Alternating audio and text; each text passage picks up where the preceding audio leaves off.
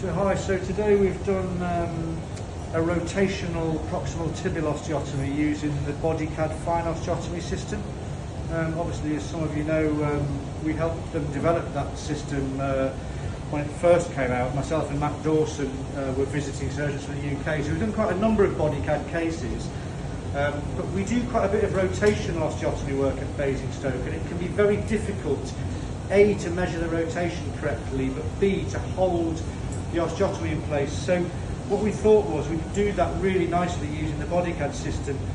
So working together with Bodycad, we made a plan for this proximal tibial osteotomy, which incorporated a jig to help us with the osteotomy. Not only did we rotate it externally 20 degrees, she was also slightly valgus, so the angle of the osteotomy, planned in 3 dimensions, meant that we could correct that slight valgus as well.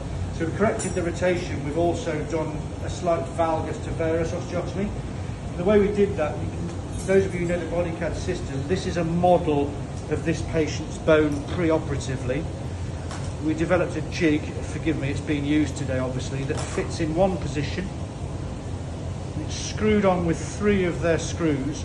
Most importantly, we had wires, 2.4 wires in this case, at the correct angle, which in this case was 20 degrees.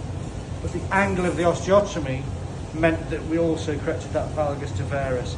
So after we'd done the osteotomy, the next step, which is the very clever bit, because it holds the osteotomy for you, lines up so the wires stay in, and then the plate fits on and reduces the osteotomy perfectly for you.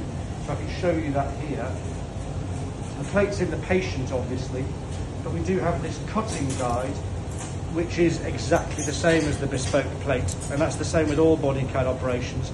So you can see this is with the osteotomy performed. So this is the main arm of the osteotomy with external rotation of the foot end. We actually completed this tibial tubercle osteotomy out of the way, and then it's fixed back on at the end with small fragment. But you can see that then fits perfectly over the 2 wires, and then the 2 wires, of course, are now parallel. So this is what we did, parallel wires, knowing you've got a perfect correction. And we actually just did that with the plates and then drilled the screws. Thanks.